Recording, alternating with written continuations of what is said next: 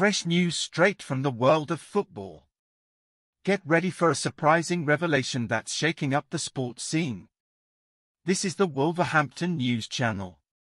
But before we dive in, don't forget, subscribe right now to the channel to keep yourself updated on everything happening in the Wolves transfer window. Let's get to the news. Today, we bring you information that's leaving fans wide-eyed. The manager of Benfica, Roger Schmidt, has made a statement that's catching everyone's attention. It appears that the Portuguese team is interested in rehiring a well-known star from Wolverhampton, Goncalo Gages. Yes, you heard it right.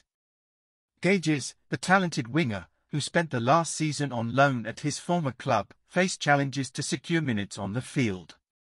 His journey was marked by a series of obstacles, with injury being the cruelest.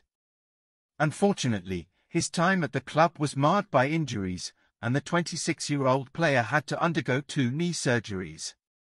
Recovery after the second operation is still underway, but Gages has shown incredible determination and eagerness to return to the peak of his physical form and performance. His tale of resilience is inspiring, and Wolverhampton fans are cheering passionately for his full recovery. As the transfer window unfolds, speculation about the future of Goncalo Gages continues to grow. Will we see this talented winger returning to Benfica? Or will Wolverhampton keep Gages in their ranks, providing him with the opportunity to shine once again on the pitch?